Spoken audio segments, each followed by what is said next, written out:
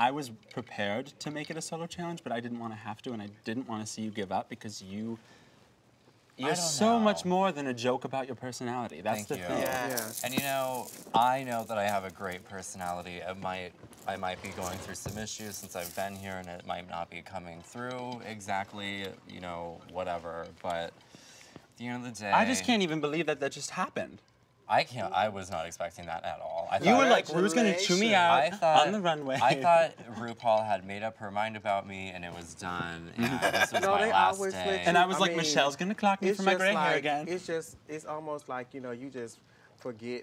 It's like you just forget about, that challenge. Their challenge is over. They don't, you know, I like the fact that they look at you through fresh eyes every time, every challenge. That's a good way to put it. I never really thought about it like that before. Yeah, they definitely give you the benefit of the doubt. Yes. Even if they don't, you do it. You look at it as a fresh challenge, a new challenge to, you know, that's good show advice, a different Kennedy. side of you. Who the hell knew? Kennedy.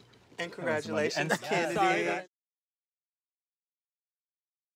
You know what, Max? Yes, darling. I could have been paired with anybody here and they all would have been side-eyeing me and saying, oh, this isn't gonna work, this isn't gonna work. And you never, ever, ever once had one negative make me tear up for like a second. And I honestly could not have done this without your constant positive re-encouragement.